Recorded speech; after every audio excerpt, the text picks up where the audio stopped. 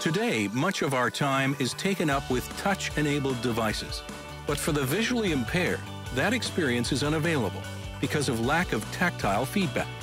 Tactalis aims to bring about the age of Touch 2.0, where devices touch back.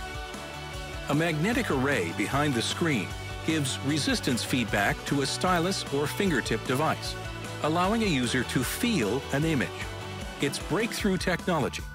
I'm most proud of the relationships that we've been able to make and build and actually start working with people in the community. It's one of those things where you could spend all your time at the desk and tinkering, but if you don't actually get out there and start to work with people and figure out what they need, then you haven't really solved the problem.